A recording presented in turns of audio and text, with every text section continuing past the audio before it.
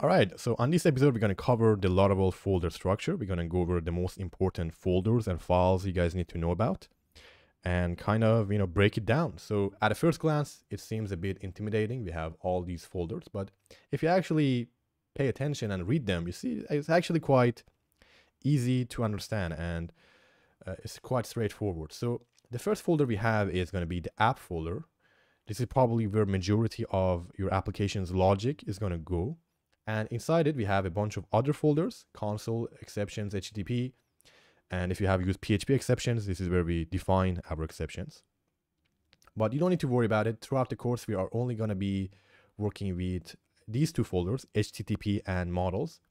Now, HTTP, as the name suggests, it interacts with HTTP requests. So this is where we define our controllers and our models. And I'll later on explain exactly what each of these two are. Next up, we have our models folder, and this is where we have all our models, right? So Laravel already ships in with a user model and a user's table migration. But yeah, this is basically where we define all our models. And we will create our own models later on in the coming episodes. Bootstrap, you don't need to worry about that for now, ignore it. The config folder, as the name suggests, we store all our application configuration. The time zone, you can see, for example, here, there's a bunch of configurations here. As we go throughout the course, we will work with some of them. There's a lot of them, but you don't need to worry about them. You learn them as you go along, so you don't need to know everything right off the bat. The database folder is where we define our database migration or our database schema. So Laravel already comes with an existing users table schema. We'll cover migrations in a later episode, but basically all the things related to our database tables and schema goes inside this table database folder. The next folder is a public folder, and this is all the files and basically folders that are publicly accessible on our web server. So as right off the bat, we only have one file actually accessible, which is the index.php. All the requests go through this one index.php file, and nothing else is actually accessible. So users actually can't directly access any of our other files.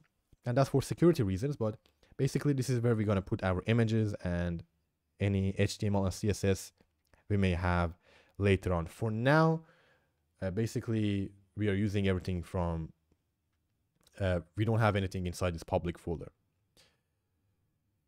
Next up is the resources, and as the name suggests, we put all our resources here: HTML, CSS, if you have any SAS file, you're going to put them here, any JavaScript, any TypeScript you may have here, any view files. And the view here basically is all our HTML. So you can already see we actually have a welcome.blade. You can see this HTML here. This HTML is this page, right? This page we saw in the previous episode. It's actually the HTML for this page. So I'm going to go ahead and actually delete it. And I'm going to put hello YouTube, and I can't type today, so I'm going to type hello YouTube. I'm going to save it, and I'll refresh the page, and you can see, oh, it's over there. I have zoomed in so we couldn't see it. So we can see hello YouTube. So this is basically where we put all our HTML inside this resources views folder, right? And as the name suggests, this is what is visible to the user, right? Next up, we have our routes. This is going to be where we define all the routes or paths on our website. So there are 4 different folders for different types of routes. If you're using APIs, it's going to be inside the API folder. You don't need to worry about any of these. The only thing we care about for now is going to be the web. And if you open this file, inside it, there's already a route, which basically is the page we already are seeing here, right? It's going to be the route path.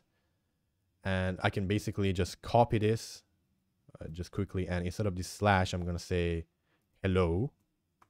And this is basically where we define all our routes. And if I come here and on the URL, I add hello, you can see we have another page, right? But if I put something else other than hello, we get a 404 not found. So this is where we define all the paths on our website. So if you have a profile page, users page, feed page, all of those are defined on this page on this file, web.php. All right. And next what we have storage. This is where all our file uploads go in, all the log files go inside this folder. The test folder is all the tests go inside here, unit tests, integration tests. We'll cover them at the end of the course. And the vendor is basically all the dependencies of our project. This is managed by Composer. You don't need to touch it, or you don't need to worry about it. All automatically managed by Composer, so you don't need to worry about it. And the remaining files here, we're going to actually cover them as we go out through the course. The main one is basically this .env file. This is our environment variables and the configuration for the application.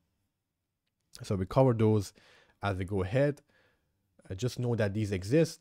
They're not overly important as of now. The main ones are basically this HTML here inside the resources and our routes.web. So these two are the most important files for now. And you can go ahead and play around with this welcome.blade for now, see what it does, and get something to show on the screen if you like. And yeah, that is it guys for this episode. I'll see you guys on the next episode when we will cover basically more in-depth information about routes and views. If you have any questions, you can always ask me in the comments below. Make sure to like and subscribe. See you guys on the next episode. Bye.